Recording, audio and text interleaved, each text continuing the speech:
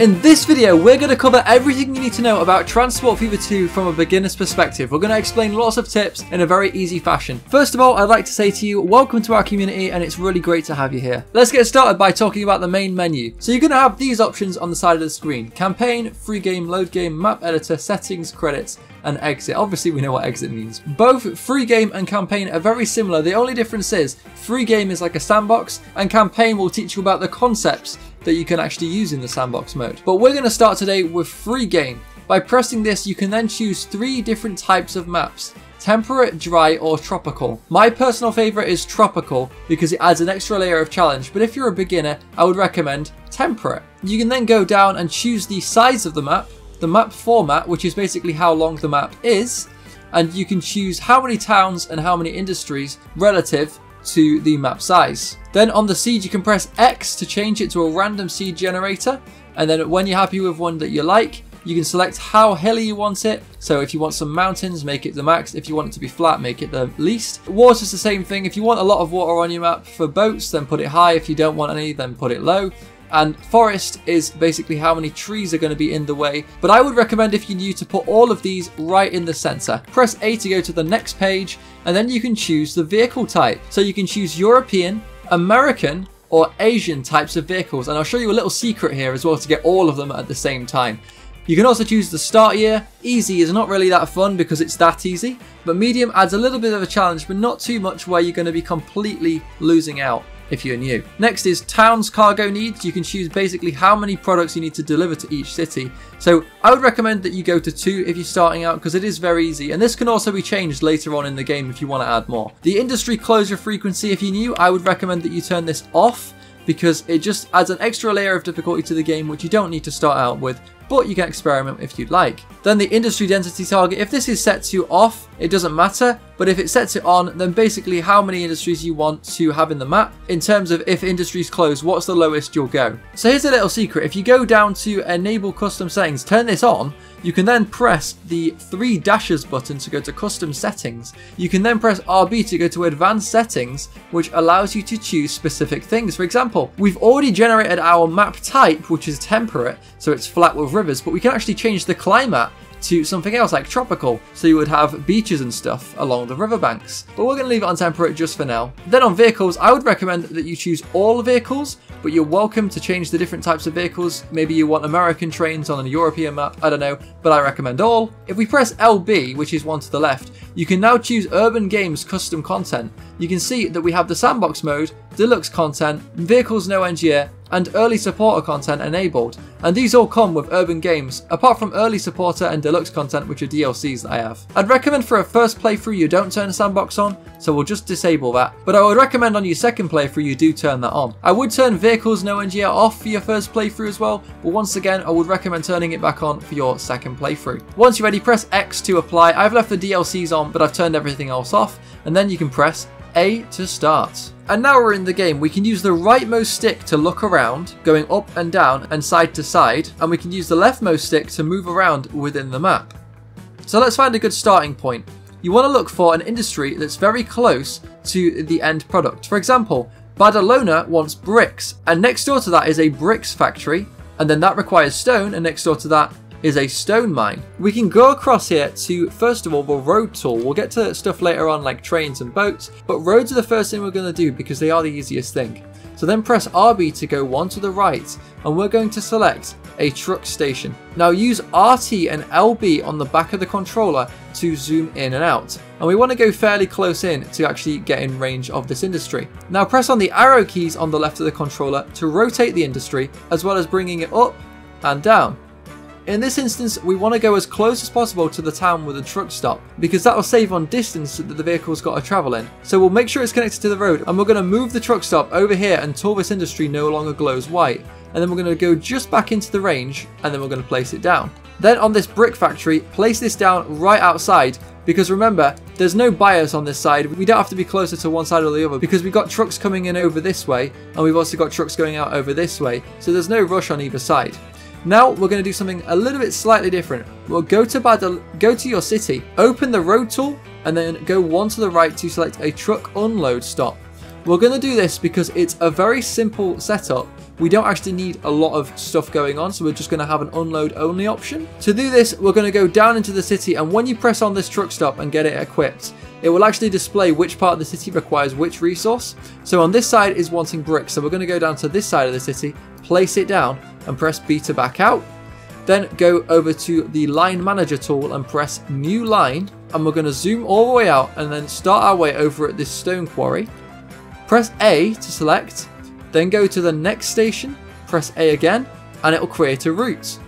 So now we can actually send trucks to this construction materials plant. Let's back out of this and buy some. To do this, go over to the road menu, then find buildings and go to the road depot, select this and place this down wherever you like on the route. Then on the main screen, press B to close the menu and press A on the road depot. Now press X to buy some vehicles, and you're going to look for the one that can haul your cargo. It's a very easy mistake here, so pay attention. If I select this vehicle, for example, on the right side it says what cargo it can carry. Now we're looking for stone here, which this one can't carry, but this one above can, so we're going to buy this one. We're going to buy about 5 of these just to start, and all of these are going to go on the line, which is RB, the arrow, set line, and then line 1. Now you can see these trucks are leaving the depot. These trucks are just pulling in now, and they're going to pick up this stone. So while that's happening, we can start construction on the next part of the route. We can now go to the line manager tool once again, press X for a new line, and then click on this same truck stop that we're dropping off at. Zoom out and go to the town now, select the unload stop, and then go back over to our depot, press X to buy vehicles, and we're going to find one that can carry bricks this time. And we're then going to put this onto line 2, which is our new line. Now this truck's taking some bricks over to the city, but there's not that many on board. We're going to have to fix this. Go back over here and select the line manager. Then press A on the line you want to select, and then select the station which is picking up from. For example, Badalona South. Then go over here to this fill tool. It says load if available currently, so if a truck pulls in, that means it's going to take whatever's there and just go. We're going to change that by pressing A, and then 2 to the right and make that full load. So a truck will now wait until the whole thing is full before leaving the station. I hope you're getting the hang of it by now. So I'm going to quickly go ahead and make a few more of these routes, and then we'll transition to some more beefy vehicles. Alright, so I've set most of these industries up now, and they're all connected pretty much to the network. However, this industry right here that's making refined fuel is not connected anywhere else. But we can't do it with trucks because Sierra, the city that wants this, is all the way over here and it's way too far to go. So what we'll do is instead go to the rail section of the menu. By opening this and then going 1 to the right to buildings, you can select a cargo terminus station or a cargo station. In this instance, we want a cargo terminus station, although you could use a cargo station here too. We're going to place down the station and try and stick to the terrain as much as possible. You can see that at the front there, we're digging into the terrain quite a lot, and that's going to cost a lot of money. Here is much better. Let's place that down. And now we need a station over at the other place, so we're going to go all the way over to Sierra, and we're going to place down a station over here. Make sure the station is covering the part of the town that wants the cargo, so place it nearby the industrial zone in this case. Then go 1 to the right and select tracks, and we're going to connect both sides up. Pro tip, if this isn't a cross-country / bullet train line, make the tracks in small sections so that you save money on construction, as the track can follow the terrain more. If you get an error while building a bridge, simply press the up arrow key and then you can make the bridge taller. Awesome, now we've got that going, we can get some trains on the line. So we can press B and then go to buildings and the train depot and place this down nearby the tracks. Go to tracks and then connect this track up to the line we just established. And now press B to close the menu, press A on the depot like we did with the truck depot, and then buy some vehicles. So let's choose some freight vehicles. In this instance, we're going a medium distance, so we want something with decent acceleration and decent top speed, but neither end of the spectrum should be too much. We shouldn't have too high top speed or too low top speed, and we have to make sure that it's got lots of tractive effort and lots of pulling power. This one, for example, would be a bad idea because it's got a really high top speed and a really high power, which is great, but then you compare it to the Russian class above and it's almost half the price, and you're getting pretty much the same performance out of it on this sort of line, because this train is meant for a long distance travel, where this one is meant for medium. Let's press A to add this one. Now press Y and change the cargo type to which line you're doing. In this case, it's fuel. Then press B to close the sort menu, and you can now select a type of fuel container that you want to carry. You can do it based on capacity, but also make sure that the top speed of the train is relatively the same as your top speed of your locomotive. So these ones will be good because they're fairly cheap, but they don't quite have the maximum top speed that I'm looking for. So I'm going to go with this one instead, which is a little bit more expensive, but it can go a bit faster, so maybe we can make some more money. So I can go to add a few of these, but you'll notice that the buy option is grayed out, and that's because we don't have enough money. And for this reason, it's why you can't start with massive trains like this. So we'll press LB to close this menu, and we're going to go with something that isn't the most efficient we can make it, but it actually is something we can afford, and it will make a little bit of money so we can buy the trains like the one we just established. So press Y and then go back to any cargo type, and we're going to go for a cheaper train this time. The BRV here is quite cheap. The EMD GP9 is quite cheap. Basically, small shunting trains is what we're looking for to establish a foothold in the rail industry. The VRV is almost half price of the EMD. We're going to buy this one, and there's barely any difference there. Now press Y and then go back to the oil option, and we're going to select some of these. This time we can actually afford to go a bit cheaper. So we're going to go instead with some of these tank cars. Once you're happy with the consist in the bottom left, press X to purchase and then B to close the menu. You can now press B to close down the depot menu and go to line manager. Press X for a new line, and we're going to select both stations just like we did with the trucks. Now close down the menu and then go into the depot once again. Press on RB, set line, and then the line should pop up. We can now see our train rolling out of the depot, and that's going to go pick up some stuff. A pro tip is to make sure that the depot is facing the first stop on your route so it can pick up the resources first and we're not wasting any time. I've done the opposite here, so instead we can go and find the train, press A on it, and then go across here to reverse. And now the train's going this way, it can save a little bit of money as it doesn't have to travel all the way over to the other end of the line and then travel all the way back with nothing on board. Sitges and Barcelona are both cities located on a river, so we can exploit the river to transport people down it. Go over to the ship tool, select a passenger harbour, spin it round, and then put it on the bank of the city. Obviously do this for both cities. And now once again go to a line manager, new line, and then add both places. But hang on a second, we've got a problem here. We could not connect all stations. Well, let's find out what's going on there by holding Y and going to the data layers tool. Then go down one to the navigatable waters, and we can now see where the ship is able to drive. Let's follow the route along and see what's going on. Okay, we need to increase the height of this bridge so a ship can fit underneath. Let's close down the data layers menu, and we're going to destroy this track and just make it a bit taller so the ships can fit underneath. There's lots of pillars on this bridge, which isn't useful if we're going over water. So we're going to press A and then press X to select the bridge type. And now we're going to choose something with less pillars. I like this one, let's choose this one. We can now flatten off the top piece of this bridge and bring it back down on the other side. Now we can go back to our data layers and then our navigatable waters, and the ships can now fit underneath. So let's buy some. Go to the ship tab, then to a shipyard / depot, and we're going to place that down and then buy some ships. You can buy loads of ships, but let's buy a hovercraft because let's be honest, it's pretty cool. Then assign this to the line and off they go. Now let's check back up on our train and see how that's going on, as this is, I guess, our biggest asset. So we have to make sure we're saving money and making sure that it's making money for us. Now this train has just left the pickup station, but it only has half the capacity on board. 43 out of a possible 90 fuel pieces. So this obviously isn't working. We can go over to the vehicle manager and then press RB and then the little spanner, edit selected vehicle. We can then remove some of these train cars and then press X to modify, and this will remove the cars off the train and make sure that we're not carrying dead weight on the train. And now that means we're turning a profit. Now let's check up on the boats, as these are also big assets. These are making a pretty big loss for us, about 200,000 each boat, and they've only got about half capacity. So instead, if we go to the line manager, let's sell one of these boats so we can have a full one instead. Okay, now pretty much all of these industries are hooked up, aside from one over here. This is the steel works, and there's nowhere this steel is going. However, all the way over here, steel is wanted at this goods factory.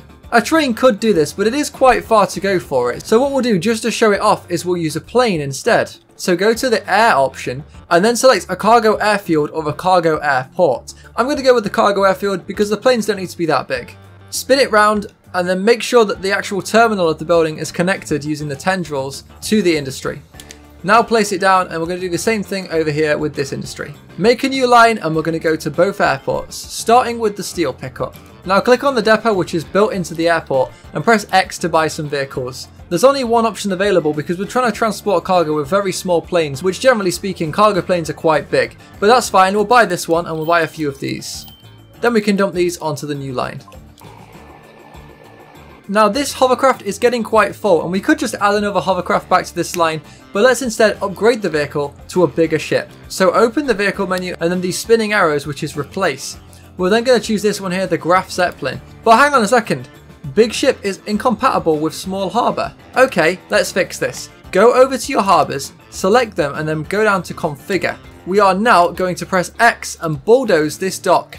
And we're going to go over to passenger and select the large dock and place that down. Make sure that it's got a landing patch too.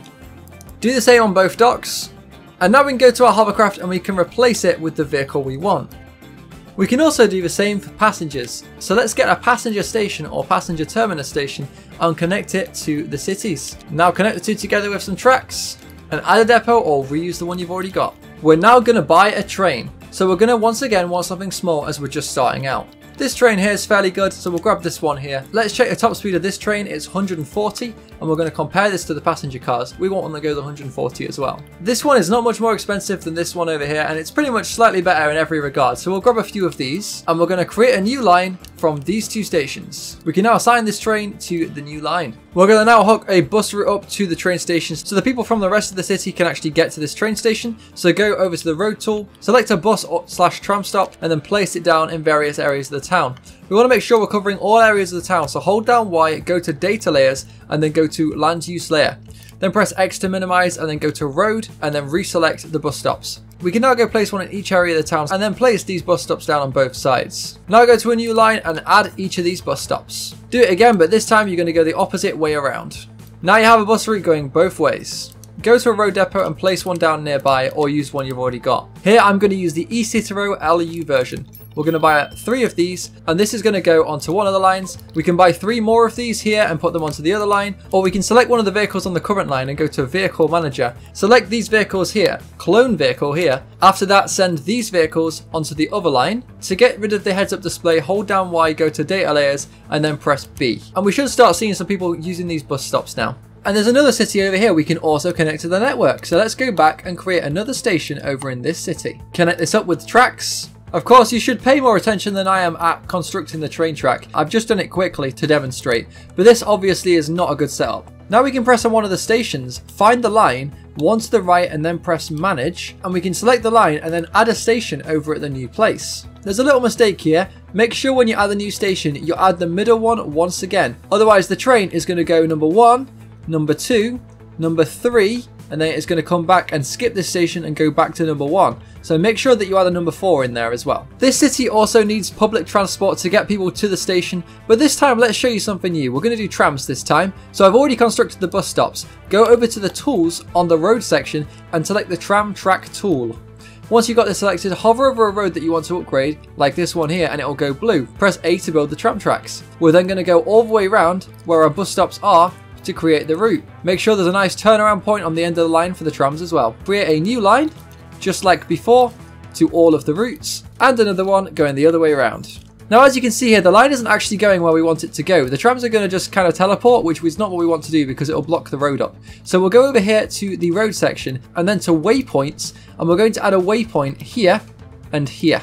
Now if we go back to our lines, we can add these waypoints as a checkpoint. So for example, after number 3, we can add this as a station, and the tram will now follow the track correctly. Do this for the other line as well. Now go to the road section once again, and then back to buildings, and we're going to place this time a tram depot. Now buy some trams. I like the look of the Toronto CR LV. Let's buy a few of these. And why not? We'll get some Toyama 8000s too. So I'm going to use these buttons here to select by pressing A on them, and we're going to set these one to that line and then one to the other line. So now those two vehicles are split.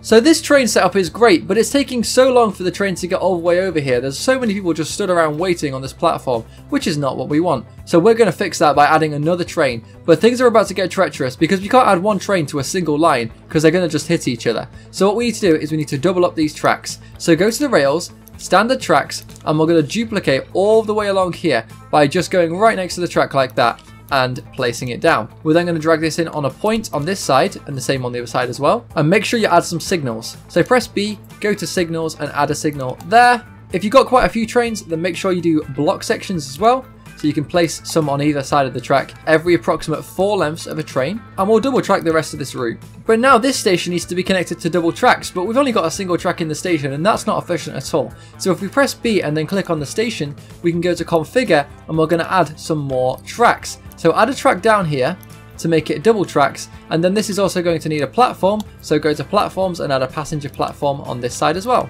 Unless you plan on going to passenger buildings and adding a station building on this side as well, you can go to MISC and then passenger underpass and place one of these down, and now passengers can cross underneath the station and get out on the platform they want. We can now connect this track to the double tracks here. In this instance, we're going to have to delete that track and plug it into this one instead. If you want to be fancy about it, you can also add a platform roof. This is a diesel train, so we don't actually need these catenary. If this is the same case for you, go to rail and then upgrade tool and de-electrify all this track, as it is costing you maintenance, which you don't really need to pay at all. I'm going to just add a signal before this station, though this isn't 100% necessary. I'm going to put one down here and I'm going to put one down here, just in case the train is waiting, we can at least have something queuing behind. I'm also going to block section this bit of track. Now going to lines, generally speaking, it's going to automatically do it, but it sometimes doesn't, like in this instance. So to do this, find your line, and we're going to figure out, so we drive on the right in this game, number 1 is going to go to number 2, and then number 2, it needs to be the rightmost station. Let's check it is. It is. So that means on the way back, this station is going to be platform 2, and that should fix our problems. And now is the most fun part. We get to buy a new train, go to the depot and buy vehicles. This one looks pretty cool to me, so we'll grab that one, and we're looking for 160 as the top speed. So we'll grab a few of these cars, purchase that, and we're going to stick that onto the line. The American locomotive with Chinese cars. There we go. Now that means when one train's all the way over here, another train can be over here, and people don't have to wait anywhere near as long, so they're more likely to take the train. Because we block sectioned out this railway, we can also go to our line, and if we wanted to, we could also just duplicate these two trains, and we would be perfectly fine. Although we have to make sure that the capacity of the trains running is matching that of the people waiting at the stations, otherwise we're running empty trains, and that's a waste of money. And those are the basics. Check out this playlist for more really helpful tips and tricks.